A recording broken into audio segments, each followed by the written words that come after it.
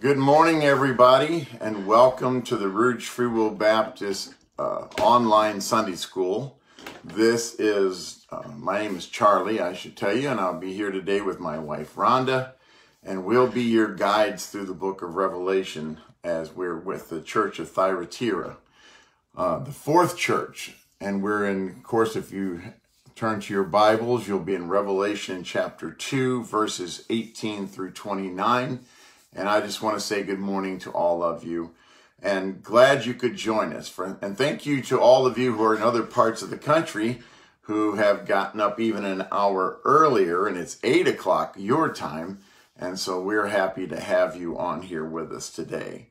We are doing a very exciting study, and so this has been quite eye-opening, and I hope that you're enjoying it. And again, if you are joining us this morning and you would like to be a regular part of this and would like to receive the outlines, all you have to do is message me. You can friend request me here on my Facebook page, and I will accept you. And or you can text me or message me, however, and send me your email address, and I will get those outlines out to you so you can keep up with us.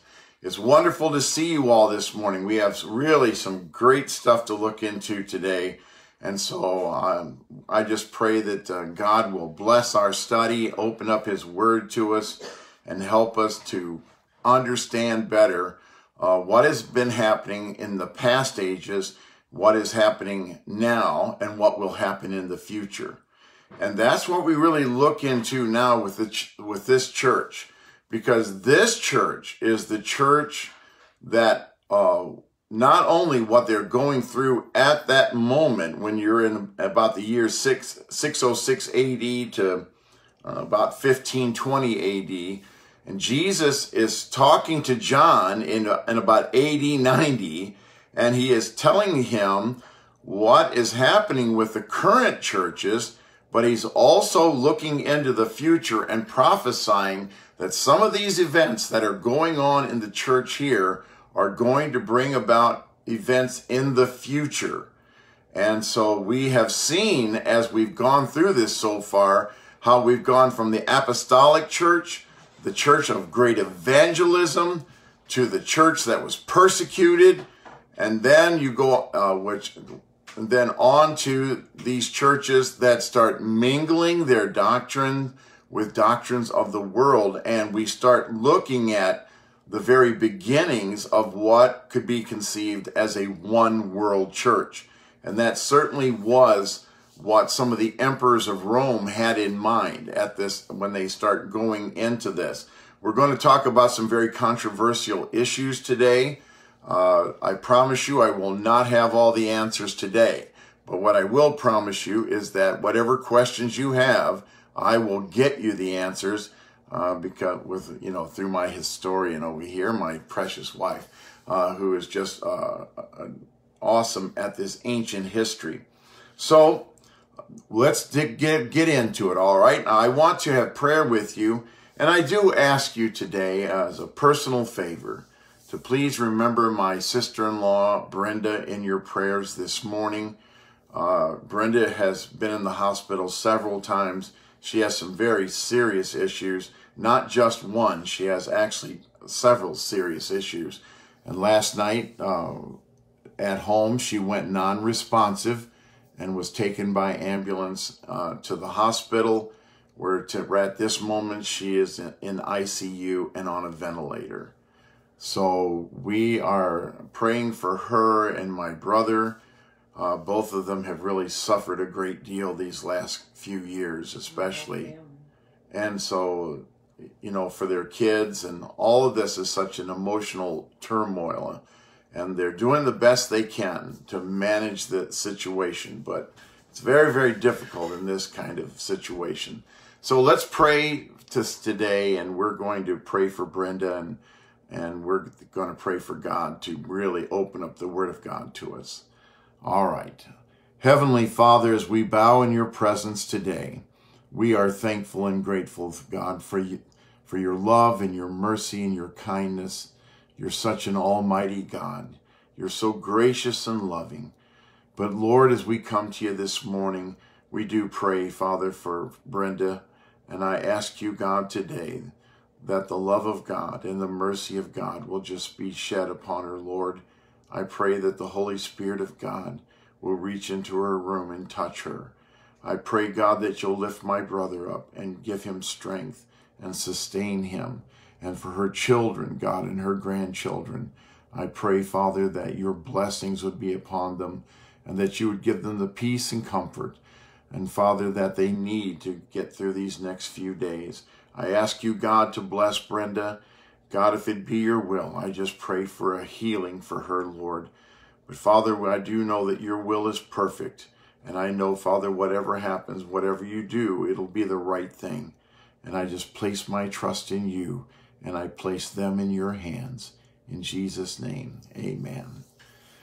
Thank you so much, folks. All right, if you have your Bibles, now, again, for those of you who may be joining us lately, we are looking to and using the works of Reverend Clarence Larkin, who probably is the greatest authority, even though he wrote back in 1919 his book on Revelation and the book of Daniel and the book on dispensational truths. His work today is still highly regarded as the best that you can find on the situation. He spent 25 years of his life not only going through the book of Revelation and researching it and getting us information on it, but he was also an incredible draftsman and made fantastic drawings and art of his studies, which I've shared with some of you in your outlines. We're also following Dr. Tim LaHaye, who wrote his Unveiling Revelation in 1999, but he used a great deal of Dr. Clarence Larkin's research in his writings. Other than, I will tell you that the reason we're really following Dr. LaHaye's writings right now closely, because he had much, much more to say about the 7 churches than did Dr. Larkin. And so he is using the NIV for most of his, as he's going through his work. And so that's why you see much of the texts that I'm using are from the NIV version. But I always keep the King James Version with me nearby so I can make sure that we're staying credible, although I really do trust Dr. LaHaye on that situation. Clarence Larkin would use the King James Version.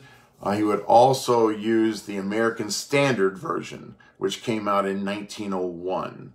So those are and as far as translations, those are probably 3 of the most trusted ones in the world today. Although I think the American Standard Version now has a new American Standard Version. So, but that's kind of where we're at. So just in case you're looking at your King James and you're wondering, well, the words are a little different, they've been translated a little bit to help you understand, taking it out of the Old English into a more common American language. All right, so let's get started. When it comes to the pronunciation of this church, trust me, Rhonda and I have tried 3 or 4 different apps and got 3 or 4 different pronunciations. But again, that just simply comes from the ancient language and into more modern language. But Thyatira seems to be the one that works the best, although it's not the easiest one for me to say. I always want to go to Thyatira. But so if I go bounce between the 2, that's why. All right, so a little history that I'll share with you, and then Rhonda has some things that she can share with you.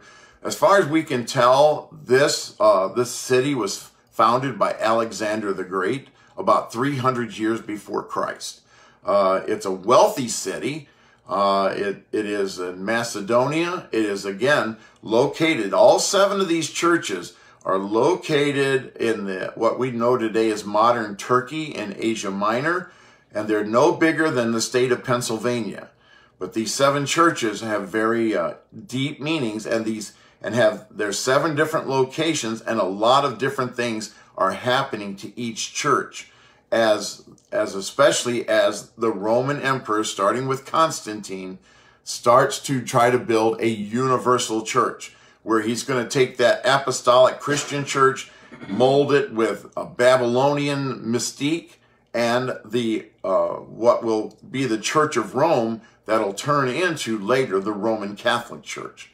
So they are known for their outstanding dye colors. That is their manufacturing base. It is believed that this church was probably founded by Lydia, who was one of Paul's converts in Philippi, but she was from this city, and she was the the lady with maker of purple, right? Seller of purple. The seller of purple. So it is believed that once she gets converted in Philippi, that she comes back home and evangelizes and starts the church in Thyatira. It is also believed that she got a lot of help, or maybe a great deal of help, from the church of Ephesus in starting that. So the main characteristic of the church is works. They're very big on works. Now, Rhonda, you got some other historical stuff on this, like what kind of city it was. You want to come over and take over the chair? Now, I'm making her take over the chair here, so you can see her when she talks.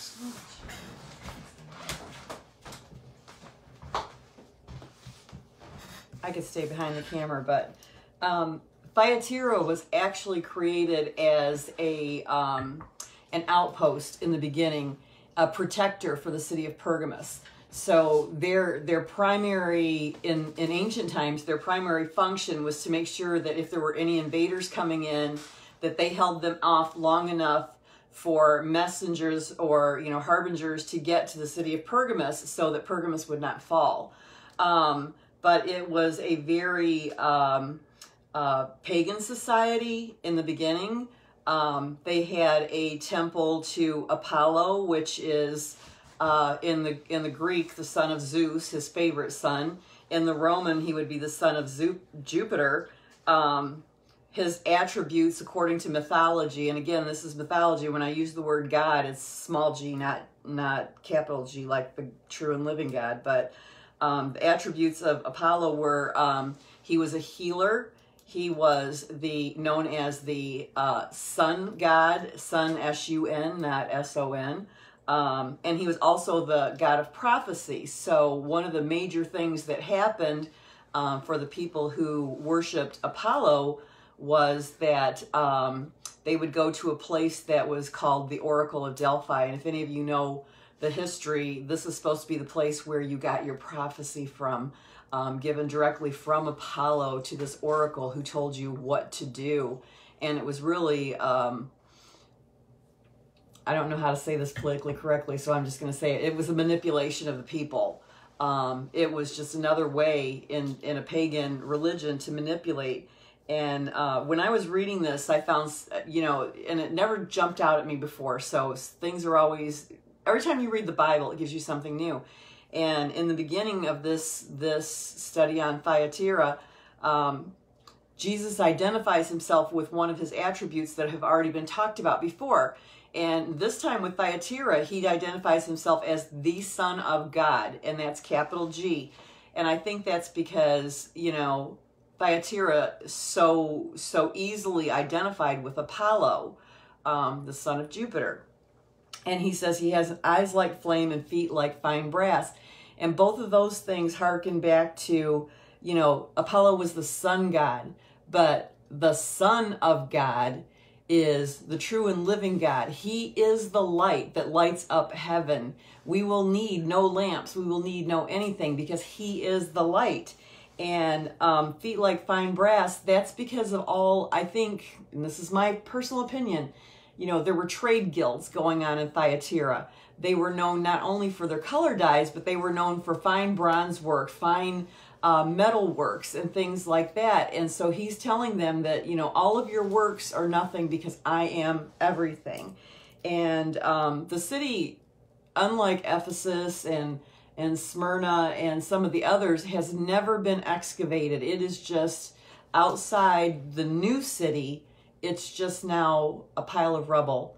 Nobody has bothered to excavate this, and I think that really speaks to what Jesus says in this chapter as to what he will do and what he can do and what he did do. So that's the little history of Thyatira. Talking about these trade guilds, you know, Lydia had built this church. Christianity was really taking off in Thyatira, but in order to do your work, and it kind of reminds me of today, compromise had to come in. You know, to do your work, you had to swear allegiance to either the papal form of worship, or you had to bow to the pagan form of worship. So that's kind of the history of Thyatira, and I'm going to give the seat back to Charlie because I'm not as good at this as he is. Well, that sounded pretty good to me. And okay, thank you, and thank you, honey. I appreciate that. And I'll bring a few other things out to you. One of the important things is that she was telling you what the situation was, especially current day, but this is going to lead into future events too. This church and the actions of this church will go right into what we call the tribulation period. You'll find out that our Lord will say that what this church did and what they're doing and what they're going to do is going to stay with us through the ages right into the tribulation period. So this is really our first church that brings us in so far into the future events, is to actually go beyond the rapture of the church right into the tribulation period. So let's read from the scripture, okay? So I'm reading from the NIV. If you have your King James, so do I. And you can kind of compare what he says. But I'm going to read to you right now from the NIV. And here's what it says. To the angel of the church in Thyatira write, these are the words of the Son of God, whose eyes are like blazing fire, and whose feet are like burnished bronze. I know your deeds, your love and faith, your service and perseverance, and that you are now doing more than you did at first. Nevertheless, I have this against you. You tolerate that woman Jezebel, who calls herself a prophet. By her teaching, she misleads my servants into sexual immorality and eating of food sacrificed to idols. I have given her time to repent of her immorality, but she is unwilling. So I will cast her on a bed of suffering, and I will make those who commit adultery with her suffer intensely. That is speaking into the tribulation period. Unless they repent of her ways, I will strike her children dead. Then all the churches will know that I am he who searches hearts and minds, and I will repay each of you according to your deeds. Now I say to the rest of you in Thyatira, to you who do not hold to her teaching, and have not learned Satan's so-called deep secrets, I will not impose any other burden on you. That means, for one thing, that the true church, the church of Jesus Christ, will be raptured before the tribulation period. Those saints of God will not be made to go through the tribulation period. That's just one of the verses that leads to that.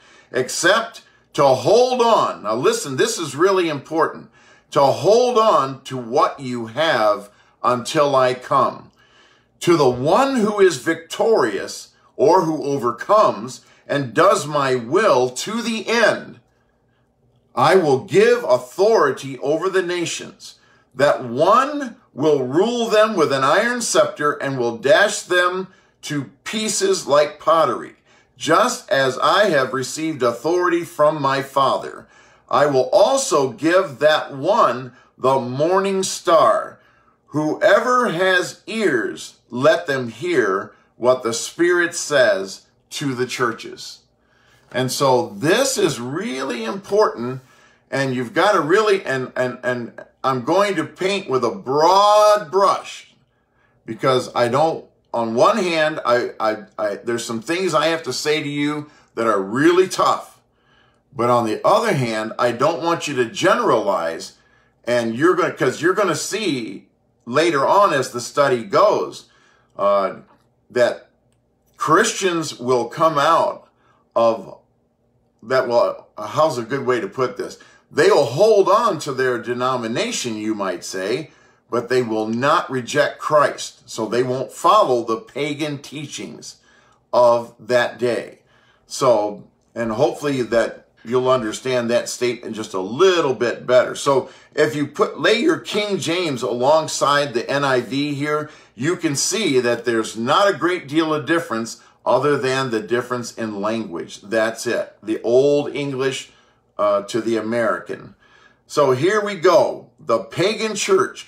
This church is taking place. It's going on as John is on the Isle of Patmos, and he is being spoken to by the Lord Jesus Christ, who is the revealed, resurrected, and he is Christ unveiled. He is Christ as he really is, and he's speaking to John. And while he's doing that, this church is going on, as my wife just told you. All the things that are going on, the trade guilds, all of the unions, and that's what guilds are, basically, unions, and all the things that can happen. At the same time, you've got this Christian church that's sitting here in the middle of all this paganism. You've got the Roman emperors who are trying to bring them all in under one roof to create this. And the word Catholic simply means universal. We're not quite there yet, but we're getting there, and you'll see that as you kind of go along. Pergamos and Pergamum, you can see where Constantine has really brought the churches under one place. And paganism and the old mystery of Babylon, we're starting to get into and infiltrate the Christian church. So they still believe in Christ, they still follow the scripture, but now they're doing things such as rituals and sacraments that are pagan. And I don't know any other way to put that. I try to be kind about it if I can, but sometimes I can't. And we're going to see, we investigated some of that last week, and we're going to investigate it more this week. So the Lord commends this church, both presently and in the future, because this runs right into the tribulation period, and this church, what it represents in time, is what we know today as the Dark Ages. He says, I know your deeds. I know your love and your faith, your service and your perseverance, and that you are now doing more than you did at first. Now that's in verse 19. Then he condemns them for this. You tolerate that woman Jezebel. Now you might as well put right there, you compromise with this pagan worship who brought Baal, the worship of Baal, into Israel. You are putting up with the same things and compromising. Who calls herself a prophetess, but by her teaching, she is misleading my servants, and she's bringing them into sexual immorality, and they're eating food sacrificed to idols. Now, he counsels them, and he says, hold on to what you have until I come. Can I stop right here? And let me tell you something. And this is, you can agree or disagree with me. That's fine. It really, agreeing with me, and Roger Phillips says 87 cents will get you a cup of coffee at McDonald's. But there are things that the church has compromised and sacrificed on through the ages. And it is my belief that no matter how hard we try, now that doesn't mean we shouldn't try, but I believe that no matter how hard we try, we're never going to get that back. And the command is, and you'll see this command in the next couple of churches, hold fast to the things that you still have and fight with everything in you to preserve what's in the Word of God. And that's what he commands them to do. Hold fast until I come and get you. Hold on to this. And so now the challenge he makes is this. And that was in verse 25. To him who overcomes and does my will to the end. That's very important to the Christian today. We need to understand what the will of God is, and we need to be able to understand that we have to hold on to that. And he has revealed his will to us in the Word of God. So I urge you that when you look at the Word of God and it calls something out as sinful, or it makes it clear, and the Holy Spirit of God speaks to you through the Word of God and makes clear to you that this is not acceptable in the eyes of God, you need to hold on to it, regardless of what the world says. I don't care what laws we pass. I don't care who's in power. The Christian today needs to hold fast to the Word of God. And even if it makes you unpopular, then so be it. Because if you hold fast, he says, I will give you authority over the nations. And he talks about that he will rule them with an iron scepter and dash them to pieces like pottery. Just as I have received authority from my Father, I will also give him that overcomes the morning star. We'll talk about that a little bit later. So it is important that we understand that the Christian, as the future comes, is going to become less and less popular. And we are not going to be able to hold sway over the government. That doesn't mean we ought not try, okay? Let me make that clear. You ought to stand up for your beliefs. You should vote the will of God, and you should do everything in your power to hold on and hold fast to what the Scripture tells you. But I promise you, and all you have to do is look around you, folks, and we're going to get more into that, especially next week when we get into the Reformation Church. More and more churches are compromising with the world, and we're going way out of our way to make the churches popular and accessible so that they'll appeal to the general public. But again, I beg you to listen to me on this. There's only one thing that draws people to the church, and that is when the church lifts up Jesus Christ. Amen. When you change everything you are to become acceptable to the world, listen to me. When you change everything that you are that was commanded to you in the Scripture to appease the world or the government, whichever, you are going down a trail of idolatry. And just like, and I'm a firm believer, Pastor talked about this a little bit this week. I'm a firm believer the churches that you see that are not surviving have had their candlestick pulled from them, because the Lord Jesus promised, if you don't do what I challenge you to do, I will pull your candlestick. I will take away your light and your power. So, here we are, the Dark Ages. We are beginning more and more now, especially once Constantine comes in and starts mingling pagan worship and the Church of Rome with the apostolic Christian church. He's not taking away the Christian faith, he's just simply adding to it. And you're adding things like sacraments, praying for the dead. We went through a lot of that, but we're going to talk more about that in just a moment. And the light that Christ entrusted to the church, that he gave to the church, has slowly begun to flicker out in these dark, dark ages. So, and won't re-flicker again until we get to the Reformation Church, which is the Church of Sardis. So continuing, I want you to look at this list on page 2.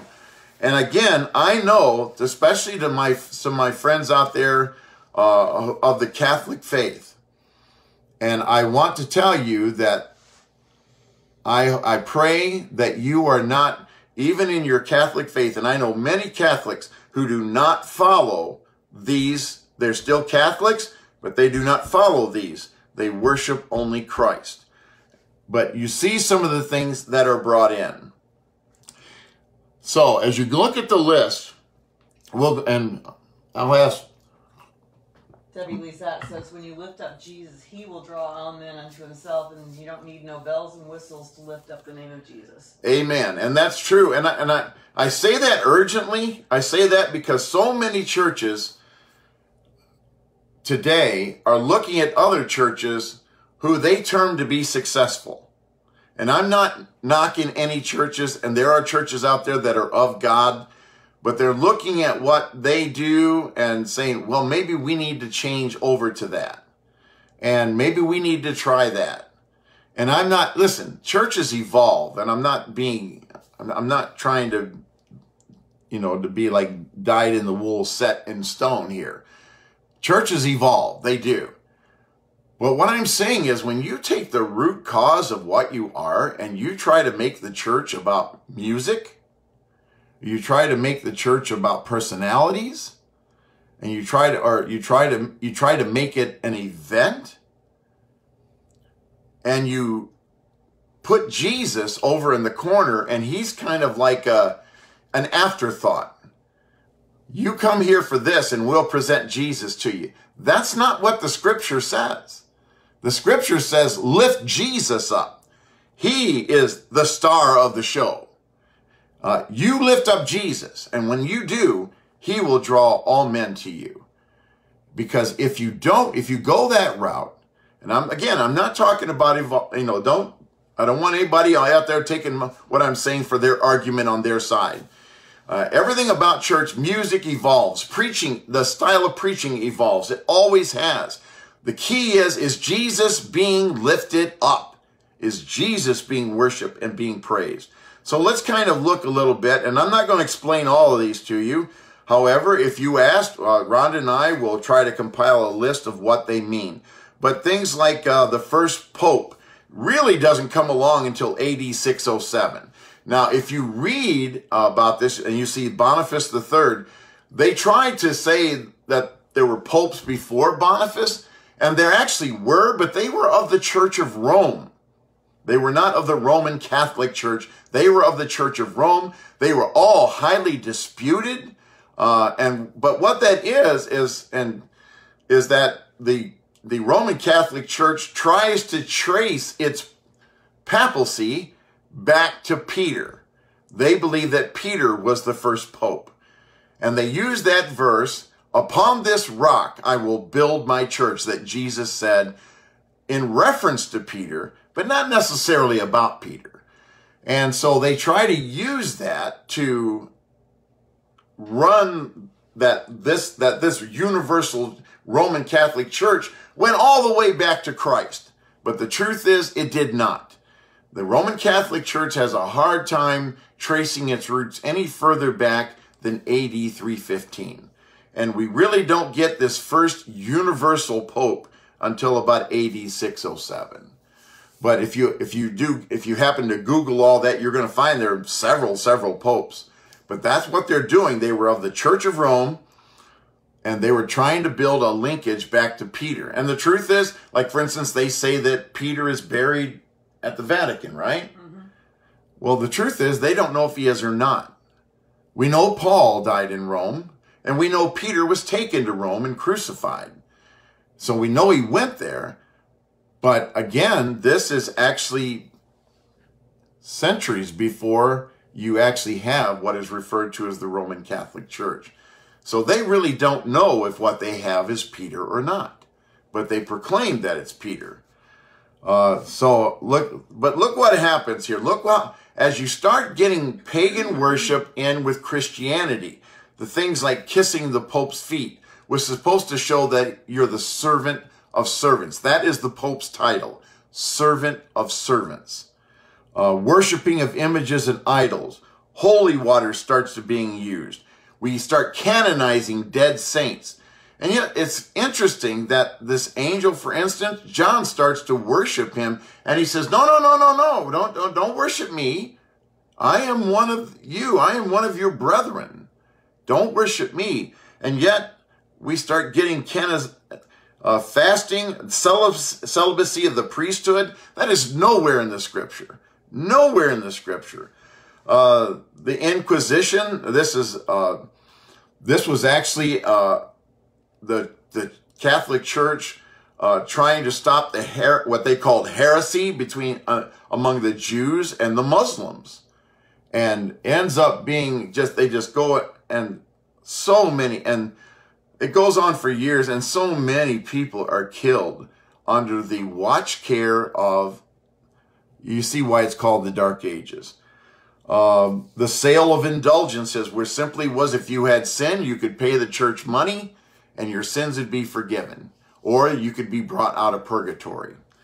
So on and on that list kind of goes. But here's some of the ones that really I want you. For instance, in AD 1229, the Bible is forbidden to lay people. And all the masses, we talked about that last week, start being conducted in Latin. They want the Bible and the whole thing to become a great mystery. So people, lay people, common people do not have access to the Bible. And in the worship services, they are just simply chanting maybe one or two words because on the instruction from the priest, because they can't understand what the priest is saying. The doctrine of purgatory comes along. The Ave Maria is approved, which is a prayer to the Virgin Mary.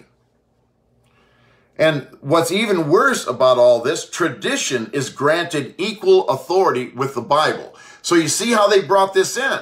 Now our traditions are just as important as the Holy Word of God. The things we've done in the past and the things that have been rituals that have been around for ages are just as important as the Word of God and are brought together, such as that. Honey, you can chime in and talk. No, you're doing good.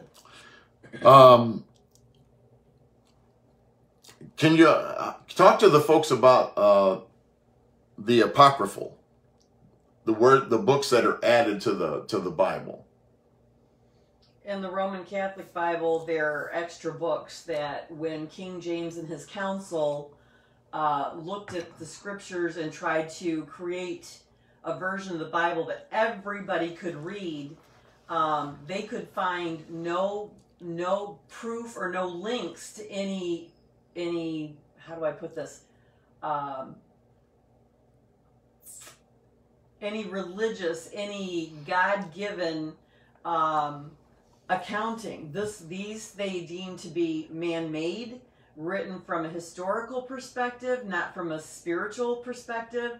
So they were not added to the King James Bible. However, the Roman Catholic Church, because of the tradition, you've got the Book of Judith, you've got the Book of the Maccabees, which is historical data and is backed up by historical data, but is not under the divine inspiration of God.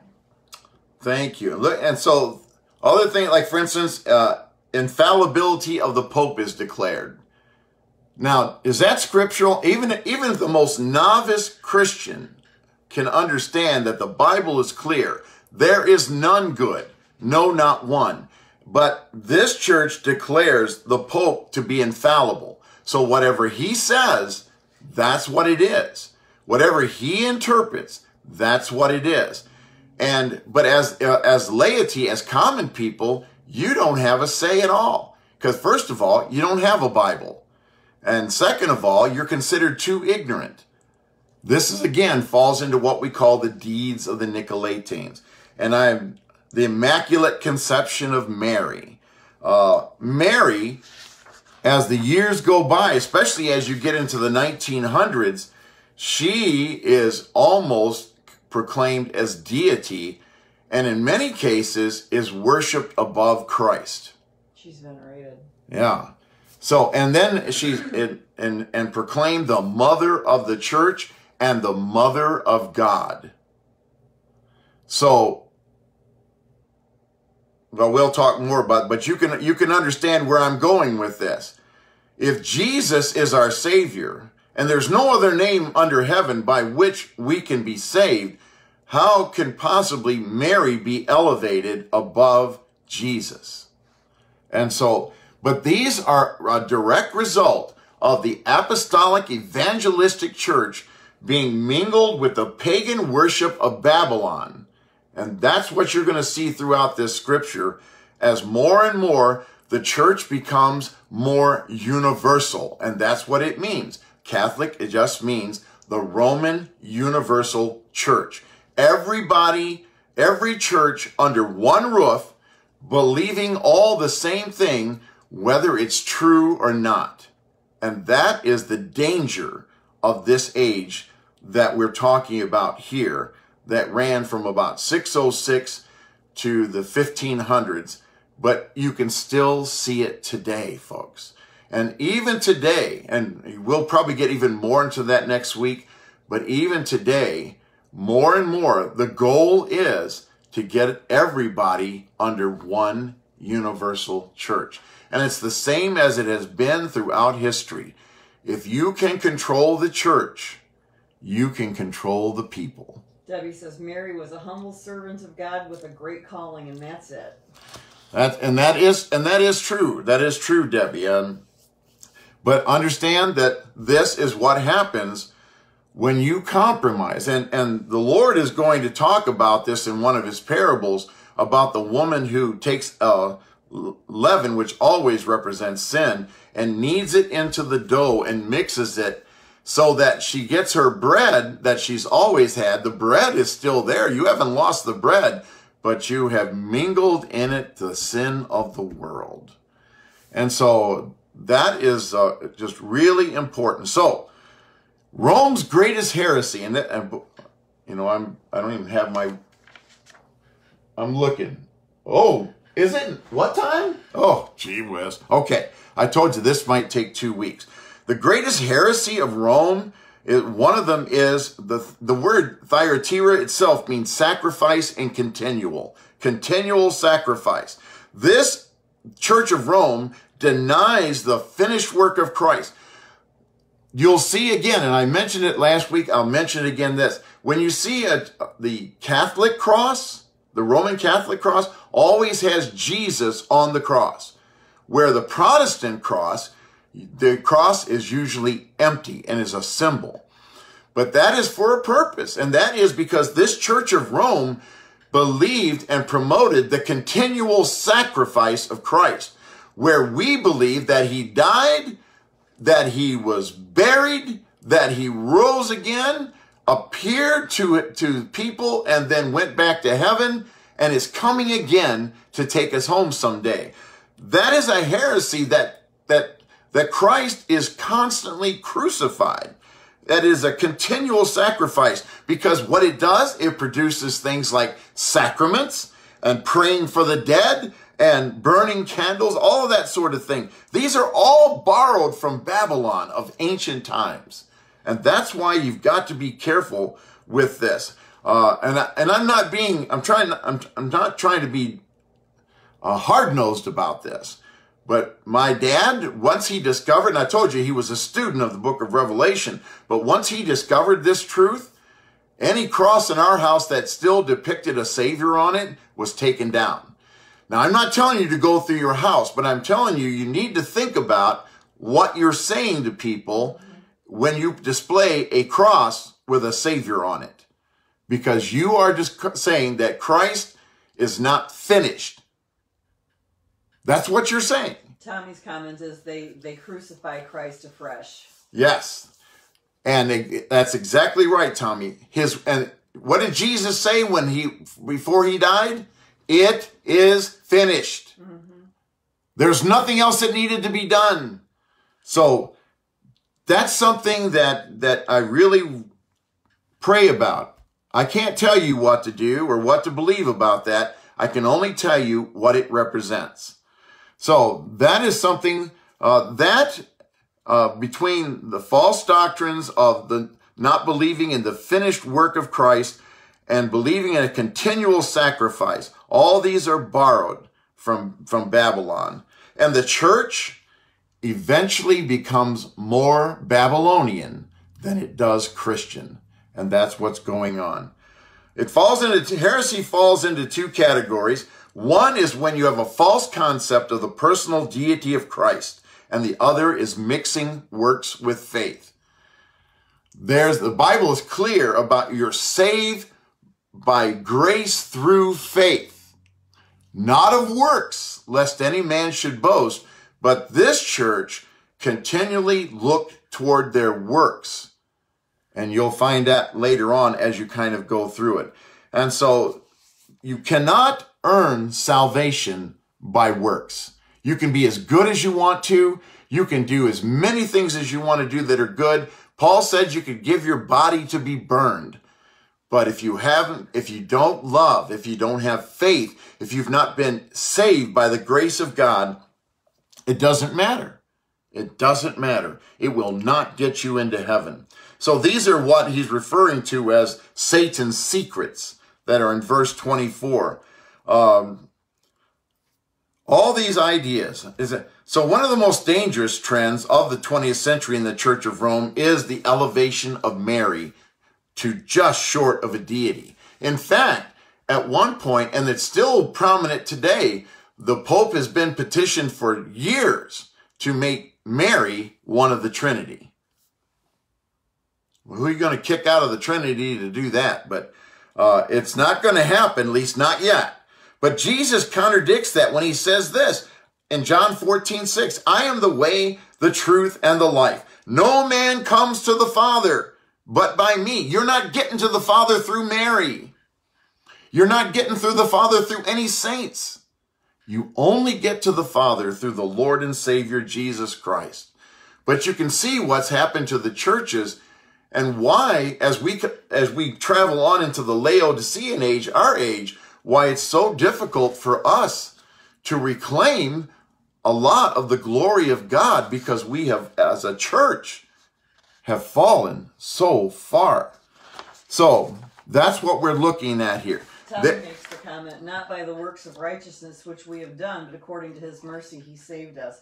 So I have a question before you go on. All right. When you're talking about works, and so does that also go into, like, you go to the priest for a confession and the priest says, you know, recite this many Hail Marys and this many Our Fathers, and you're going to be absolved of your sins. Is that part of that works? That is part of that works. I at least I believe it is, because who is our high priest?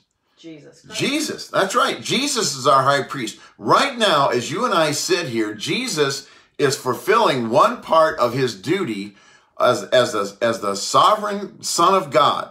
He is our high priest. He sits at the right hand of God, making intercession for you and I. So when I do something and the Holy Spirit reveals to me that I have done wrong, or I have sinned, or the Bible reveals to me that I have sinned, I can pray to Jesus, and Jesus forgives me and presents my argument or my prayer to God and sort of cleans it up for me. So when God looks at me, he does not see me, because God cannot look at unrighteousness. He sees the blood of Jesus Christ applied to my life. There is no man who can forgive me of my sin. And that's also a part we just talked about too, where you could literally pay. I committed this sin, but I'm going to give money to the church, and I will be absolved of that sin by the church. No, you won't. You can give as much money to the Rouge Free Will Baptist Church as you want to. And listen, we'll gladly accept it. You got $1 million laying around you need to get rid of, you go ahead. You know what it's going to get you? Nothing. Nothing. Because it's not given in love. It's not given with charity. It's not given with kindness. It is given because you think you're going to get something back. And God won't bless that. Okay, so so now here, this is Dr. LaHaye's story, and going into some of those works where he traveled to the largest Roman Catholic church in North America, and we're running out of time because I actually wanted Rhonda to talk about this, but I may have her come back and talk about it later. But he's talking about some of the things that he witnessed as he went on this historical tour. And some of it is works, where people would get on their hands and knees and crawl across the concrete for hundreds of yards just to get forgiveness or to repent of their sin. And Jesus never asked you to do that. Never. No, no. And everything is shrouded in darkness and everything's a mystery. And that's what I'm trying to get across to you is there is no mystery in the church. The mystery of the church is, if there is one, is why Jesus would come to earth to die on a cross for a world that hated him. And the mystery, the answer to the mystery is because God so loved the world that he gave his only begotten Son. And you and I are on the same level with each other when it comes to God. He doesn't love you any more than he loves me. If you sin and you ask him to forgive you, he's going to forgive you. If I sin and ask him to forgive me, he's going to forgive me. But these are things that are brought in by Satan that mingle in with the church of Jesus Christ, and people swallow it. And they knead it just like the leaven being kneaded into the dough. The sin gets entangled in us, and now through the ages, we have never been able to completely get it out. So, Heather quotes John 14:6, I am the way, the truth, and the life. Amen, amen. And so, I hope you'll read through that because he does bring out a lot of great stuff. But some of the things and I'm running out of time and I got a long way to go. So this will take 2 weeks. I'm sorry, but I did kind of warn you it would take 2 weeks on this because there's so much here. Like the mystery of the church, if they start mass, but all the masses are done in Latin and you don't have a Bible in your hand. And look, because the deeds of the Nicolaitans were that modern common man was too ignorant to handle or the Bible or the scriptures. But it's done so it's mysterious so that you have to listen to that one man who they say is infallible that is not Jesus Christ. But did Jesus say that? No. Jesus talked about hearing and understanding it. That's Matthew 13:23. The word of God is meant for you to understand it. It is not meant to be a mystery to you. And if you will read, especially the book of Revelation, then you know that the Lord is coming quickly, that his coming is right here. And you don't have to be amazed or surprised because let me tell you, if you are amazed and surprised at the coming of the Lord, you may not be going. We're to be looking, we're to be reading this book and to looking at the signs and see what God has done and what God is doing. Jesus could come any day. You shall not make for yourself an idol in the form of anything in heaven above or on the earth beneath or in the waters below. That's Exodus 20, verse 4. God strictly forbids you worshiping anything but him. So if you worship Mary, you're committing idolatry. If you worship Peter, you're committing idolatry. If you worship the Apostle Paul, you're committing idolatry. It is strictly forbidden. So ask yourself, how could the Christian church swallow this? See, that first church that actually saw Christ, or that lived right after he died and was resurrected, there is no way they would have given this up. But as the centuries go by, somehow this makes sense to us, especially when, and let me give you some advice here on this before it sounds like I'm getting too hard on these people. These believers don't have the scriptures. Right. They don't. All they know is what's coming from that pulpit or from the Pope in the Vatican. And this is why it's important. And we talked about this last week. Satan can get somebody who is personable and wonderful and everybody loves him. And all he's got to do, because let's face it, as a Sunday school teacher, I can tell you there are people who don't want to hear me. There are people who kind of like to hear me. And there are people who absolutely love to hear me. I have a certain amount of followers. That happens with any teacher, any pastor.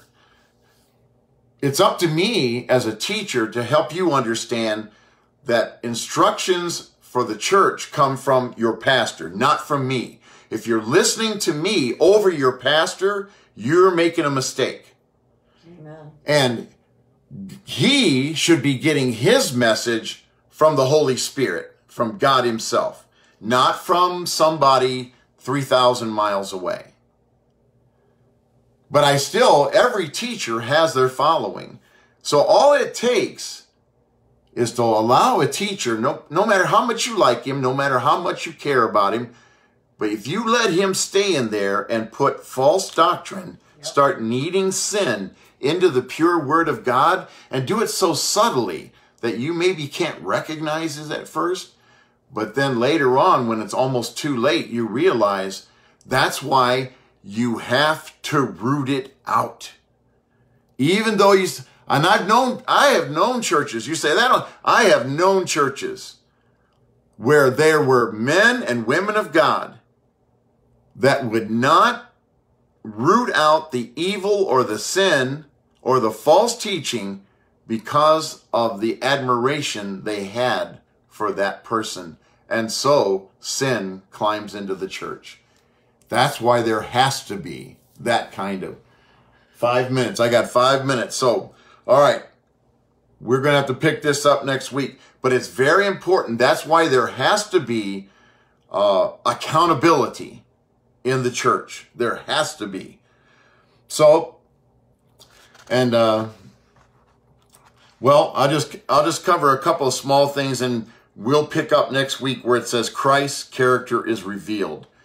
The things like Mary becomes the central figure, chanting, because, yeah, you are taught these ritual chantings, which are still done today, because, well, of course, today, because a few years later, and we'll talk about this next week, there is an opening where the Word of God is opened up to all people.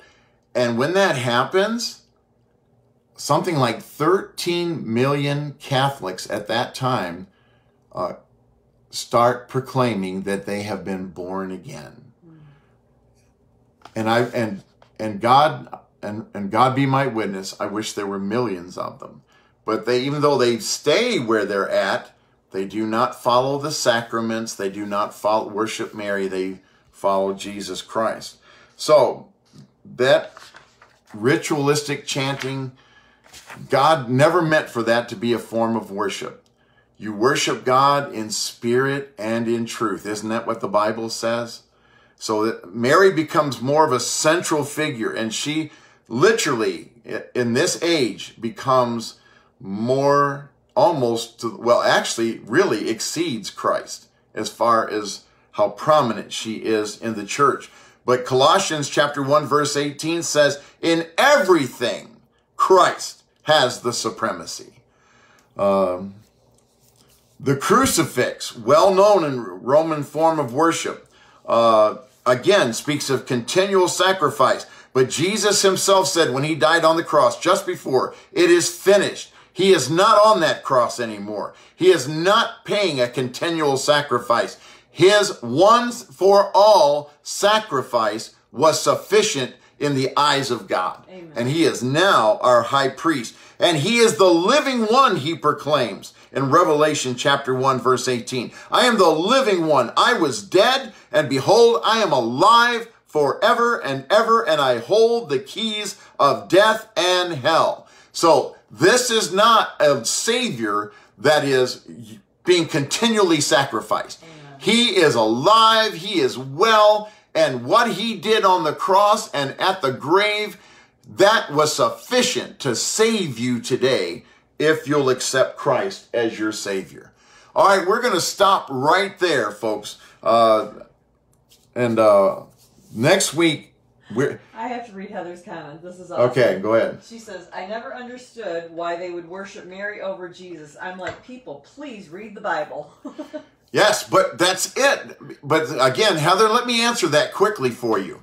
Remember I told you that I have to go back and look in the date, but tradition becomes just as important as 1545. When is it? 1545. In 1545, the Roman Catholic Church rules that tradition is just as holy and important as the Holy Scriptures.